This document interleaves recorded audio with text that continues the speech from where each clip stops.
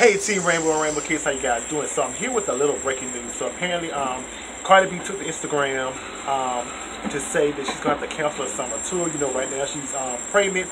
The baby's fit to do July. You know, she was saying, y'all, we think I'd be moved, but on stage I can't hardly, breathe. She said, shorty, keep growing. And here's my thing, Cardi B, you dropped an album that's went #1. You've had multiple singles in the top 10, and you're just starting out.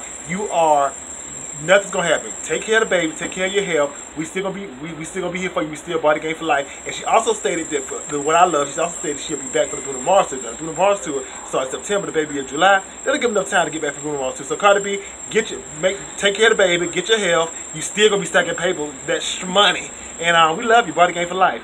Take care of the baby, Cardi B. Bye.